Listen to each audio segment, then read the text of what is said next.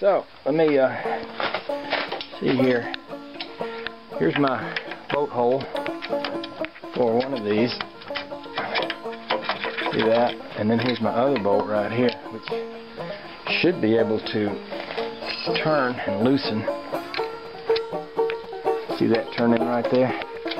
So see, I don't know if you can see that or not, but I can stick a nut and a lock washer on top of that now, and I can do the same thing with this other bolt that's going to come up through here. That's going to give me everything I need to make that good and secure. So that's awesome. What that allows me to do, let me think about this now, because everything's got to come back apart once I finish with it, and I want to coat it all with 415. But I got a pretty good alignment set up there now.